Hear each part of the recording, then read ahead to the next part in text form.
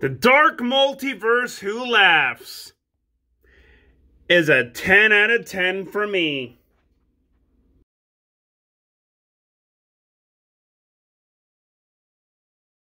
Suicide Squad issue number 11 was a 10 out of 10. It was really good. The ending was really good.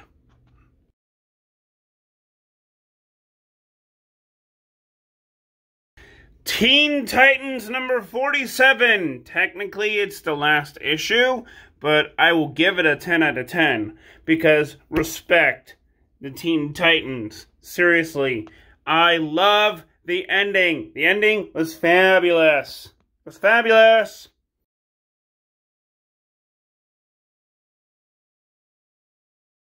Wonder Woman number 767 is a 10 out of 10 for me.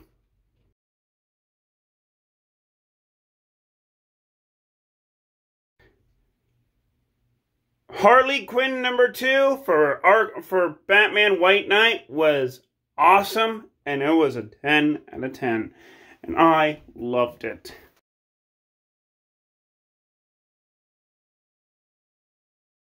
Red Hood number 51, 10 out of 10. Loved it.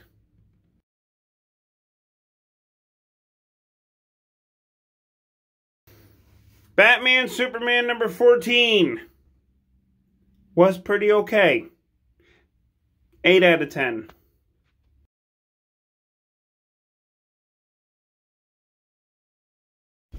Flash number 766 was pretty awesome at best. And I will give it a 10 out of 10 on the awesome meter.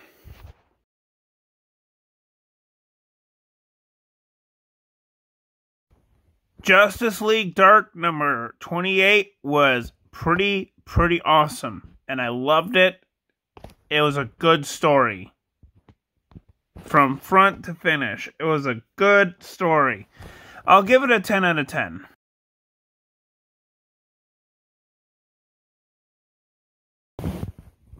Legion of Superheroes, God, number 11, was very horrible at best. And thank God it's going to be canceled at the next issue. Good job, Bendis. Or should I say, bend this? 1 out of 10. It was really bad and an eyesore. 1 out of 10.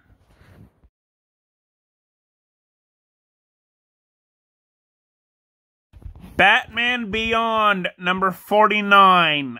I loved it very much. I will give the penultimate issue of Batman Beyond a solid 10 out of 10.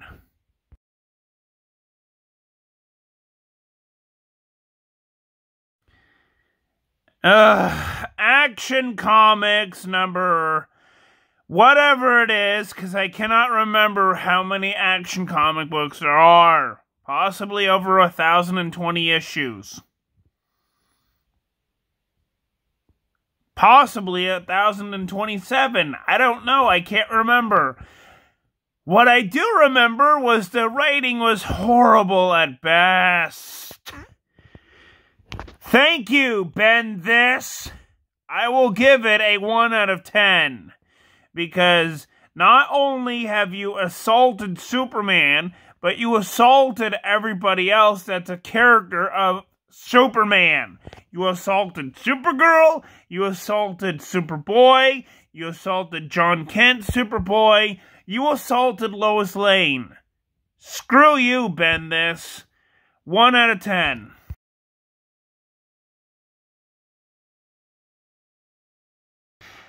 The Last God, number 10. Pretty awesome book, if you don't mind me asking. It was a pretty awesome book. 10 out of 10.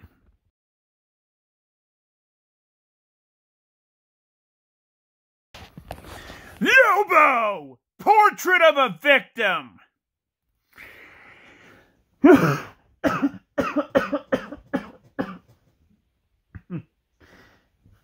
Is just about as 90s as you would think. Yep. Lobo. Yeah.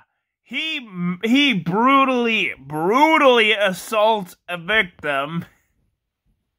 But he does it in a 90s way, where you don't see it happening, but you see the after ramifications of it.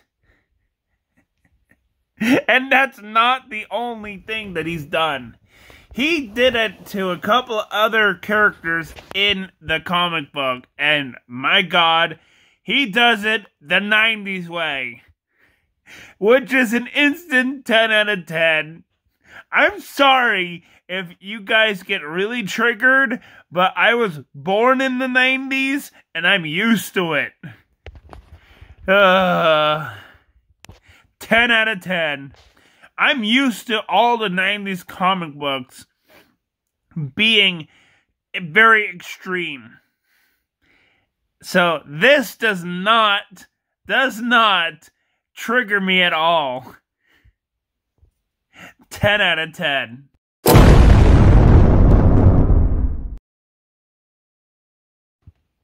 Lobo, The Blazing Chains of Love. Good God.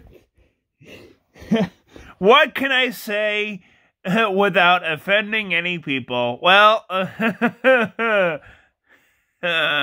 it was a fantastic book. That's what I will say.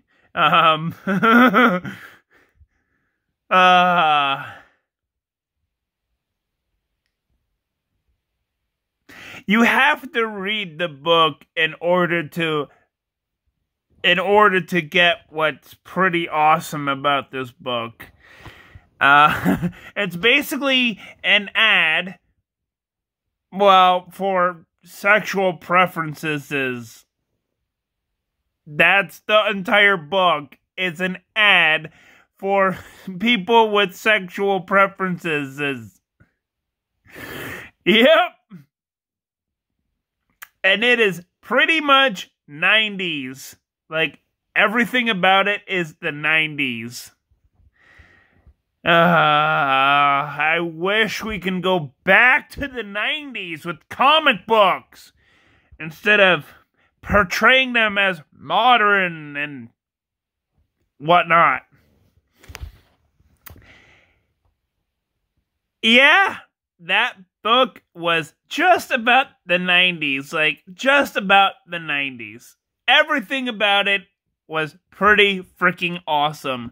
And I will have to give this book a 10 out of 10 because, my God, we need to support Lobo. We have to have a comic book about him.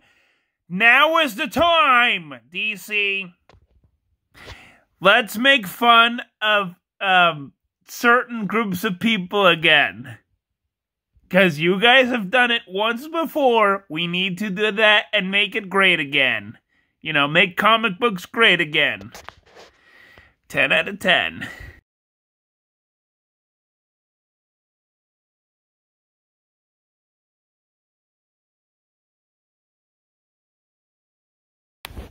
Primal Force!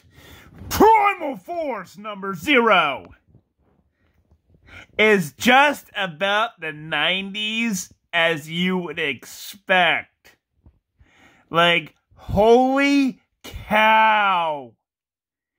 It had the extremeness of the 90s, and I love it!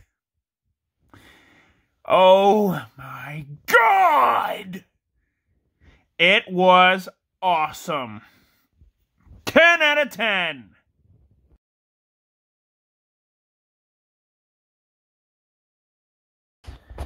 Gunfire number 0 was the best superhero ever.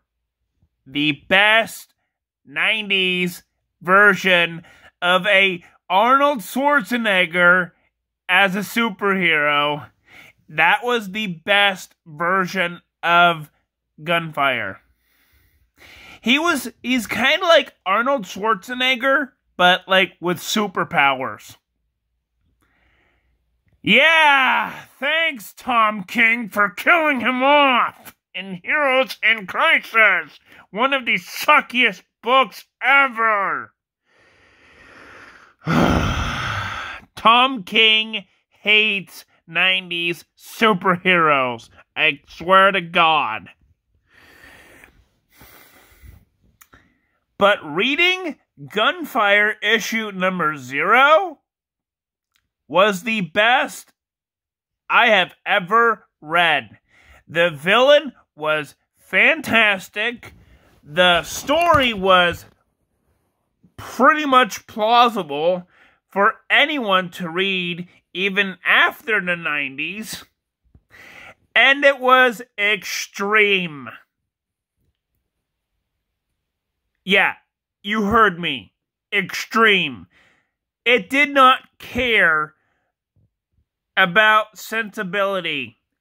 That's how the 90s was. It was extreme. It doesn't care. It did not care about people's sensitivities. And I loved it. 10 out of 10. For Gunfire! Oh yeah.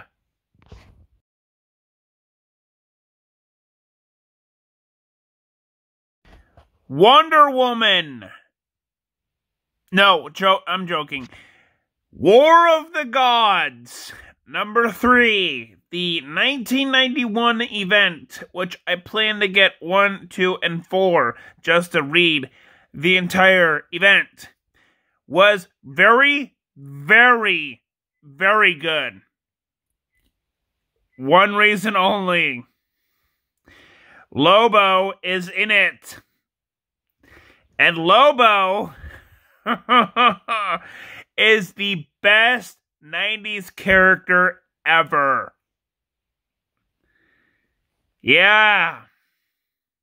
The best 90s character ever that we want to have returned to us in comic book form.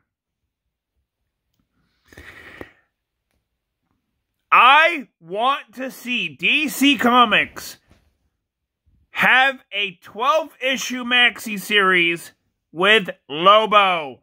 Just Lobo. Doing Lobo things. You know what things I'm talking about, wink wink. That's what I want to see happen from DC. I don't care about this future state crap. Get rid of it. Put what we really want to see out there. I want to see a 12-issue maxi series of Lobo doing manly stuff. Manly stuff. But I'm getting sidetracked over here. I loved War of the Gods, the 3rd issue, because it was pretty much awesome. In a early 1990s-esque fashion. And for that reason, I will give it a 10 out of 10. Read it! Read it! Read it. Read it. And this is the end of my video for YouTube. For this video, I'll be making other videos as well. Just wanting to let you know this is the end of the current video. I was going to say that. Of the current video. So please like, subscribe, and do all that nice, kind things. And I'll see you guys next time. Peace!